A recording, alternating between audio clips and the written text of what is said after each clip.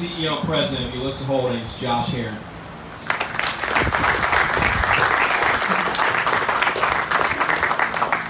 Well, thank you and welcome to the Sweatbox. So I'm from Alaska, and when I lived in Alaska, I had hair. And when I lost my hair, I realized you can't hide sweat. So now I have to use one of these things, which I never thought I'd have to use in my life. But, now if I get in trouble and I start freaking out here, I'll use this.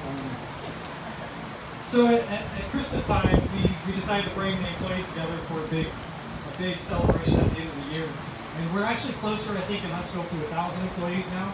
We keep growing and expanding, and so coordinating and organizing all those folks and their spouses to come in one place, we needed to use the Bob Brown Center, which was pretty cool. And it was a packed house, but we realized the employees had worked super hard over the last 2 years. There were some challenging years, and so we wanted to reward them and get everybody just kind of relax and have fun. But one of the things we wanted to communicate to the group was how meaningful and important and impactful their work is on a day-to-day basis, that who they support really matters, and it's really helpful. So we wanted to have this talk. A lot of our folks are veterans, you did hear that. And when I left the military, there's this kind of reconciliation you need to make in your mind. One thing is you're not as close to your units as you used to be, but your commitment never changes. And so you got to reconcile that in your mind, like how do I still contribute and still support the warfighter and still feel like I matter?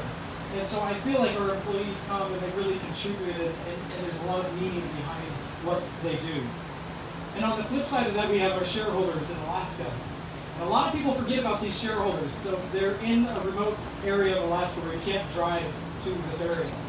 There's not running water in some of the villages. The suicide rate is super high. The joblessness rate is extremely high. And yet, our warfighters fight for their freedoms too.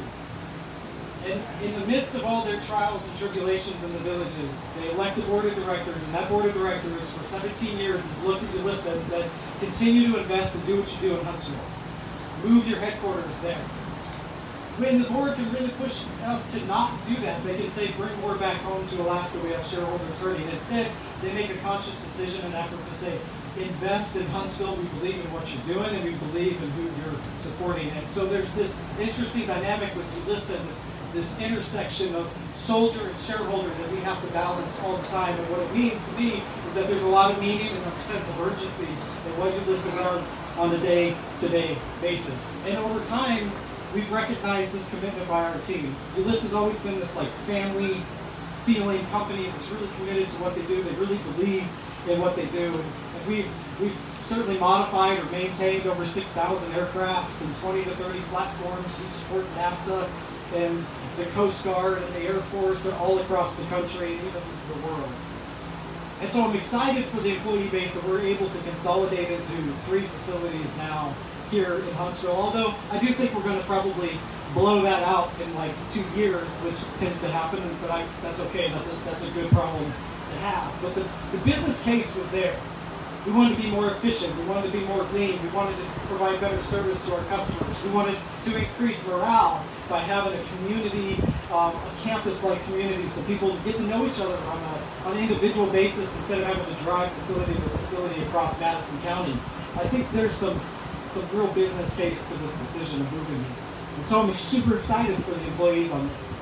I think it's going to mean a lot to them, but I would say this, I'd be remiss if I don't mention this.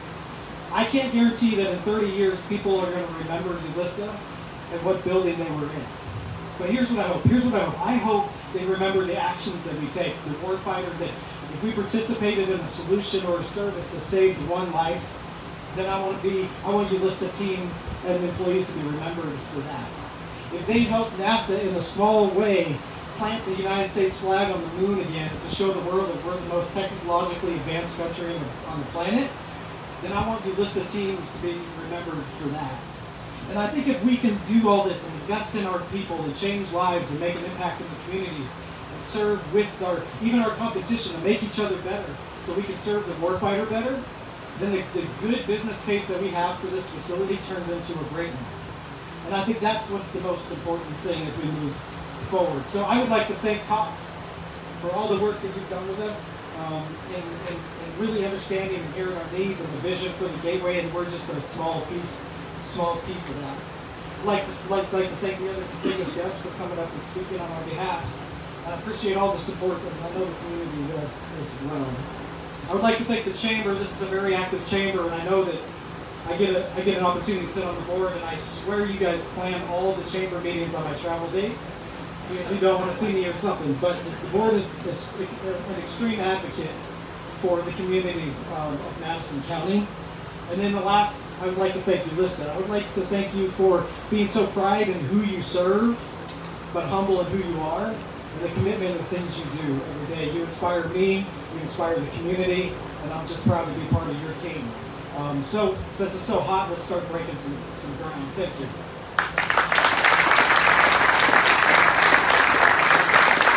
Thank you, Josh. And with that,